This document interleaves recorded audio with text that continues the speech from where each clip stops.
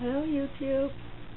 Today I want to share with you my experience as an aquarium hobbyist.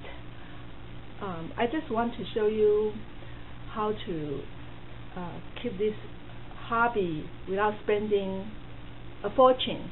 Actually, I share with you my equipment that over the years that I think is the best. So, and it's not inexpensive. There's a lot of information on the internet that you will find that teach you how to start the aquarium. So I'm not gonna talk about it today. Aquarium keeping is not that easy if you want your fish to live long. Especially for goldfish, they list goldfish as beginner, but in my opinion, I don't think it's beginner because it's goldfish needs clean water. So if the water is not clean, you can keep them for a while, but they will not live to their fullest potential, which will be like more than 10 years, and they can grow quite big. So if you want to keep goldfish, you want to start with a big tank. In my opinion, 30 gallon is the smallest limit you should use. And this one is a 75 gallon. I just upgraded it. People say you need a 20 gallon for the first fish and 10 gallon for each additional fish. I'm trying to keep 9 goldfish because in Chinese 9 goldfish is a good feng shui, good fortune. Now I have 8. So actually 9 goldfish in a 75 gallon is overstock. But I have a very big filter, a canister filter, and I will show you here. So if you I'm trying this right now. I'm not sure if I have this tank for three months, so it's still early, and I will update in the future. So I'm not sure. I hope it will work. The canister filter I show you is 350 gallon per hour filter. So it's good for 150 gallon fish tank. It's double filtration for me, and that's what you want. So even the tank may be small, but if you have enough filtration, it can have enough to take care of the bioload of this 75 gallon tank. Okay, this tank is $200 on sale, so it's inexpensive including the stand, and I like it very much because it's more long than wide. So you have more view angle, view-in angle, and I have a lot of plants in here. Plants will take away the nitrate, which is the last stage of the waste, the nitrogen cycle. You can read about nitrogen cycle online.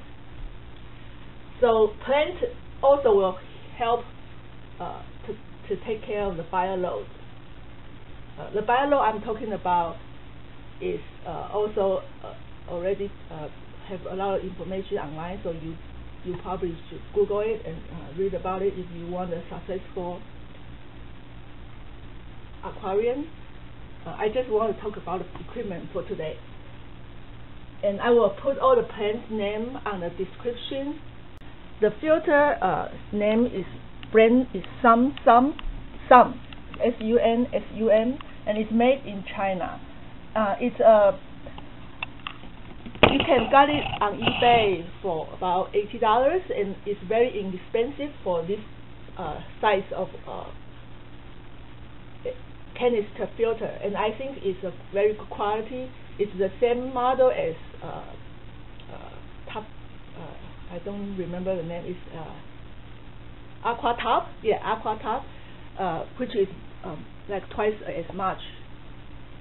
Costs twice as much. So if you got this one, you will not regret.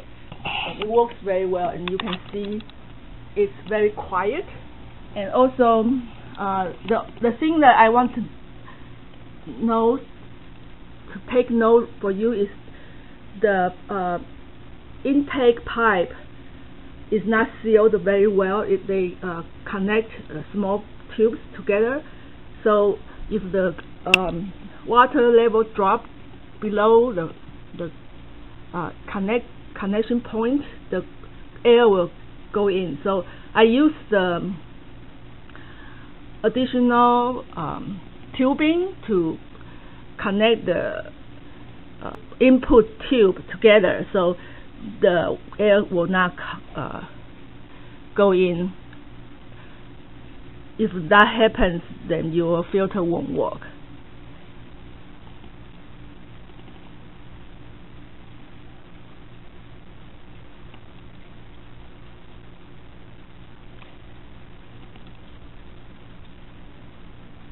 So I'm going to talk about a little bit about my fish. I like Orenda goldfish, so I have many of them. And these two big ones, I got it from PetSmart, and they are $31.99 each. But for the size, I think it's very worth the price. If you are if you are able to keep them alive, then it's better than buying the small ones like this one too. And this one, I got it from Petco. When I got it, it's 2 inches long, including tail, and now it's 3 inch. And this black mole, also bought it from PetSmart, and it has orange color, which I like a lot. And the telescope eye is very cute. And 2 fish I want to talk about is this one and this one. I got them very interestingly because once I visited Petco, and there's one couple, they happened to bring these 2 fish into Petco to give it away because it's too big for their tank. And I was there, so I adopted them, and they are doing very well in my tank. And this plant, I got it, this floating plant, is called Ludwigia. I'm not sure if I pronounced it correctly. I will put the name on the description. I got it from a lake, a creek, and I want to mention, most of the fishes or plants that you got from the river or the lake has parasites maybe. So I found this Paragard. You can bought it at Amazon.com. It's inexpensive. It's like $14 for this big bottle. This Paragard from CCAM is the best. If you have if your fish has ick or anything like that, bacterial infection or fungus, you can give them a dip, which is using 1 ml of this Paragard for 1/3 gallon of water. Make sure to use aquarium water, so the temperature will be the same. 1 ml for 1/3 of gallon, and then you dip them for 1 hour. This cured a lot of my fish, so I really like it. So you should be sure to get it. And also, you want if you want your plant to grow, I also found this CO2 booster from API. It's the carbon. The plant needs carbon to grow, and in the aquarium there's not enough if you didn't add supplement. So this I found also will help keep your aquarium from algae growth. Algae growth seems to be inhibited by this product. This is my opinion, in my experience. Also, I have some horned snail.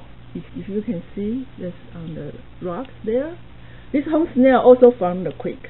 And before I put the snail or the plant in the tank, I dip them in the paragraph, this paragraph I talked about. Okay, and I also have a gold mysterious snake on the back, and they keep the algae in control as well. Okay, so I will leave you here today. If I think of anything, I will add, but this is pretty much I want to talk about today, and I will update my tank in the future. Thank you.